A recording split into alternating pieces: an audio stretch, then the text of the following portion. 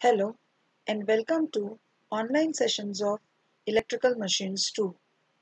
I, Mrs. Shraddha Banode from Department of Electrical Engineering, St. Vincent Perotti College of Engineering and Technology, Nagpur. Electrical Machines 2 is the part of 5th semester syllabus which basically consists of synchronous machines, that is, synchronous generator and synchronous motor. It is in continuous with the Electrical Machines 1 which we have learnt in 4th semester, where in detail we have studied transformers, DC machines and induction motors. Here in synchronous machines we are going to concentrate on synchronous generators and motors. Now exactly synchronous generators are the main primary source of electricity generation we consume today. They are also called as alternator. It converts mechanical power which is derived from steam in steam power stations or in hydropower stations through hydraulic turbine. Whatever mechanical power is derived, synchronous generator converts it into AC electric power. Large AC power networks which are there depends on synchronous generator. Similarly, synchronous motors are mainly used in industries where large units are required. Induction motors are cheaper for smaller ratings, of course, but for high ratings and for constant speed drives, synchronous motors are used. Let's talk about the construction of synchronous machine. Constructionally, it consists of basic two parts. It's stator and rotor. Stator is the stationary part of the machine. Three-phase winding is wounded on the slots which are present on the stator. Another part is rotor.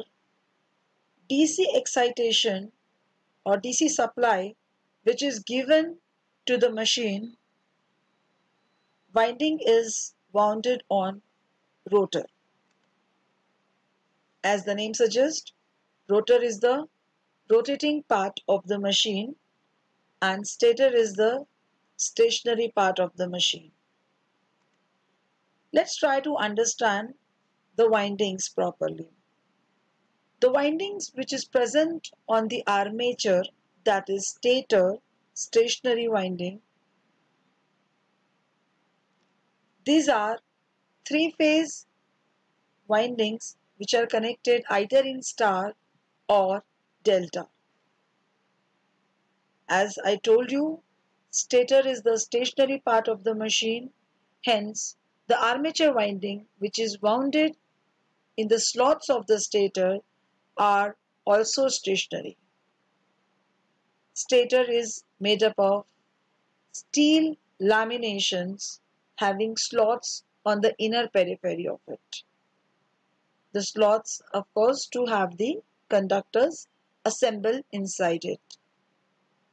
The windings which are wounded on stator, that is the armature winding, are 120-degree apart and normally they are distributed type. This figure gives us approximate idea of how the alternator and its windings are. Now here if you concentrate on this portion, it is the stator of the machine where this A, B and C are the three-phase windings. For the understanding purpose, it is shown like A winding at 0 degree, B winding 120 degree apart, C winding again 120 degree apart. But normally this windings are of distributed types, means these windings are distributed along the periphery of the stator. Now this is the example of the rotor which is there, which is free to rotate inside the area of the stator. This waveform, red, yellow and blue, are nothing but the waveform of the three-phase current which will be flowing in the stator windings. What is field winding?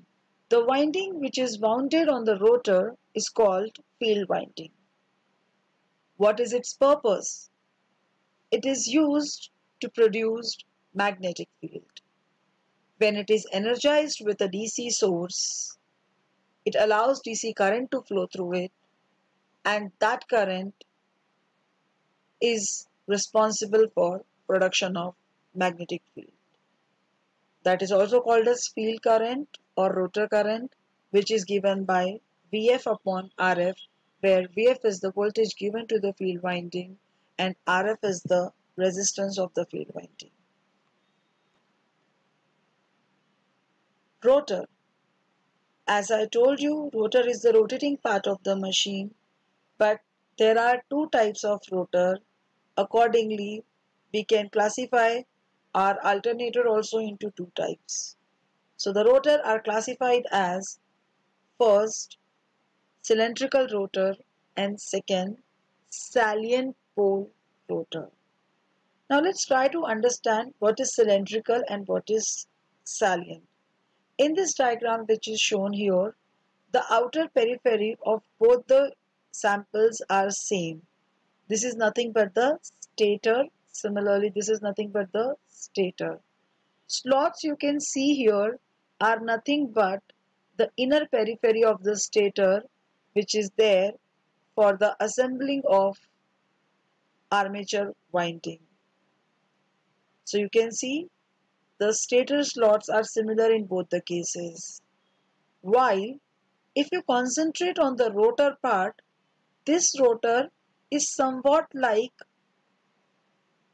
in the inner periphery of the stator. It means it is of cylindrical type and its outer periphery we have slots for the field winding so that the field winding can be wounded on it. On the other hand, in salient pole you will find the rotor is not like a cylindrical type, but the two poles of the rotor are of protruding type. Yes, salient means projecting. Salient pole means projecting poles. So the poles are projecting itself out, and that is why these are called as salient pole rotor. Salient pole rotor are used generally for low speed or medium speed alternator. It has large number of projected poles. We can start from two number of poles to many number of poles, but always in pair. Poles are also laminated to minimize the eddy current. These rotor types are of large diameter but short in axial length.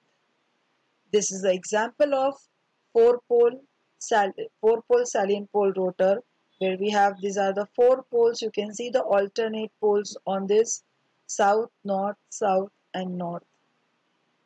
Here is the actual picture of stator, how it looks like. This is the stator. There are the slots inside, and in these slots we have armature winding kept here, right? And this is the example of salient pole rotor.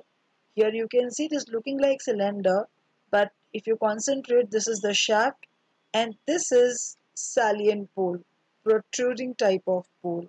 So this is a picture of four pole machine where we have four salient pole, 1, 2, 3 and 4 on this side. Another type is cylindrical type of rotor, that is non-salient pole. Cylindrical types of rotors are used for high-speed alternators. It is a smooth solid-like structure and it has slots on its outer periphery for the field winding. This is an example of cylindrical rotor, you will find there are no protruding poles, but as the field windings are placed in these slots, automatically the four poles are generated. Hence, clearly in this picture we can see four-pole cylindrical rotor. This is the actual picture of cylindrical type of rotor. Here you can see the stator of both the rotors will be same. There will be no difference in the stator, but the rotors are different. Yes, cylindrical rotors are so big in size actually when it works for power stations. So let's summarize whatever we learned in this particular video. Synchronous machines constructionally consist of two main parts, that is stator and rotor. Rotors are again classified into cylindrical as well as salient-pole rotor. So let's first of all try to understand. Here you can see this is the stator, which is the stationary part, and you have slots in the inner periphery of the stator, right? These are the slots. And what these slots are for? These slots are for keeping the armature winding inside. When this armature conductors are kept in these slots, and of course because this all the conductors are connected, it forms a winding. So we can say armature winding or armature conductors. So these are the armature conductors which are placed in the slots of the stator. Okay, and this is the stationary part of the machine. Next comes the rotating part of the machine, that is rotor. And here I have shown rotor with the outer periphery slots, which is of course generally an example of cylindrical type of rotor. This rotor is free to rotate on the shaft. Hence, what exactly it is doing? When the rotor is rotating, as well as it is having magnetic field inside it, that magnetic field is moving across these conductors. Hence, these conductors are cutting the magnetic field. And when there is a rate of change of magnetic flux across the conductor, EMF gets induced. That is the basic principle of working of this alternator. Now let's take an example of cylindrical type of rotor. Let's say the two types are cylindrical and salient. So first of all, this is the cylindrical type of rotor. Yes, previously also I have shown you cylindrical type of rotor, but here I have drawn the slot in such a way that the cylindrical type of rotor are of two poles, north pole and south pole. And when the mechanical energy is given to this cylindrical type of rotor, it starts its rotation. Hence, the conductors are cutting the magnetic field, and hence the EMF is getting induced in the conductors. Next, let's take an example of salient pole type. So now we will try to have, with the same stator, with the same armature winding, we will have salient pole rotor here. Now here I have considered this 4-pole salient pole rotor, which is free to rotate in the periphery of stator. And now it is rotating.